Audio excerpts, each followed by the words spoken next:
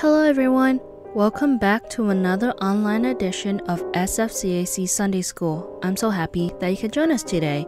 We will learn God's Word and have a simple activity that you could do together with your family. There will be one lesson for everyone. It is a blessing that we can still worship together in this time, growing in our faith and learning what God is teaching us, like how we can love Him and love each other. Let us start in a word of prayer. Dear God, we thank you for being our God. We praise you today because Paul and Barnabas shared the gospel with those around them. As we listen and learn with joyful and thankful hearts, let us learn more about you. We love you. In Jesus' name we pray. Amen. A couple weeks ago, we learned Saul's life has changed when he encountered God as he traveled down Damascus Road. God spoke to Saul and his life changed forever once he chose to follow Jesus. The man mistreated people for following Jesus was now one of those people. Saul went on to become one of the world's greatest missionaries. As Saul ministered to the people and shared the gospel with others, he began known as Paul. Paul, Barnabas, Simeon, Lucius, and Manaen were teachers in the church at Antioch. As they worshiped the Lord, fast and prayed together, the Holy Spirit appointed Paul and Barnabas to go and teach God's Word. Barnabas was a prominent Jewish Christian in Jerusalem.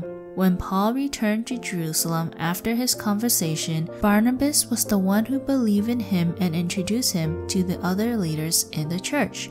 Paul and Barnabas asked God what he wanted them to do. The Holy Spirit sent Paul and Barnabas to Cilicia and Cyprus. When Paul and Barnabas arrived in Paphos, a city in Cyprus, an important man named Sergius sent for Paul and Barnabas because he wanted to hear the word of God. Elymas was a false prophet who worked for Sergius. He did not want Sergius to hear Paul's and Barnabas' message, so he tried to keep Sergius away from them. But Paul was filled with the Holy Spirit and told Elymas, "You are a child of the devil and an enemy of what is right. You are full of lies and tricks, and you keep twisting the ways of the Lord with your evil. The hand of the Lord is against you, and you are going to be so blind, you won't even be able to see the light of the sun." Elymas has a darkness come over him, and he needed someone to lead him by the hand. When Sergius saw all of this, he believed in Jesus. Because Paul's boldness, Sergius chose to follow Jesus. As Paul and Barnabas traveled around, they were often able to preach in synagogues, the place where Jewish people gather for worship and religious instruction. Much like in Christian church, a synagogue is not just a building, but also the group of people who gather together. Once the scripture from the law and the prophet had been read, educated Jewish men would encourage those who were there to listen. This was often when Paul would be allowed to speak and share about Jesus. In many of the places Paul and Barnabas traveled, there weren't enough Jewish people to have actual synagogue.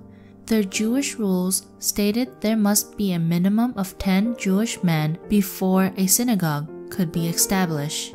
In these cases, Paul would meet with Jewish people by a river or maybe in someone's house on the Sabbath. He often preached on the Sabbath because he knew there would be gathering of Jews and he would be able to speak with many at a time. Paul told the history of the Jewish people and their heritage.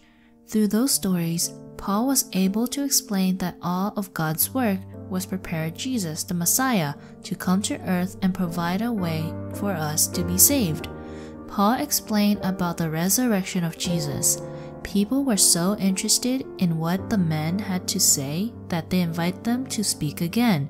Many of the people followed them, continued talking with them, and encouraged them to keep preaching the word of the Lord. When they returned the next time to the synagogue, almost the entire city was there to hear them. Do you think this made the Jewish leaders happy? No, they became very jealous that so many people were listening to their message. The Christian Jews started churches on their own. Paul and Barnabas began preaching to the Gentiles. Gentiles weren't allowed to be in synagogues, so they had to form their own churches too. The two men didn't let their problems with the Jewish leaders stop them from sharing the gospel. Many people were saved because of their dedication to telling others about Jesus. They continued to follow the leading of the Holy Spirit and were filled with joy because of all the things God had done. Paul and Barnabas shared the gospel wherever they went. Telling others about Jesus is a great example to follow. It is not always easy to do so though. Sometimes when we feel the Holy Spirit guiding us to share our faith, we become scared. Maybe we're worried about what other people will think about us, or we're afraid we won't know the right words to say. Let us learn and remember the salvation colors to help us remember to share the gospel wherever we are. First is the yellow. Yellow reminds us of heaven. God wants everyone to have eternal life in heaven. Then black. Black is the darkness of sin. We are all sinners. Then red. Red is for Jesus' blood that shed on the cross. He took the punishment of our sin. Then the white. We are made clean when we choose to make Jesus the leader of our lives. And finally, green. Green reminds us to keep growing our relationship with Jesus. The leaders at the church in Antioch had been praying, fasting, and waiting to hear from God. They knew someone needed to go and tell others about Jesus. God chose Paul and Barnabas for this mission, and He was with them as they shared the gospel.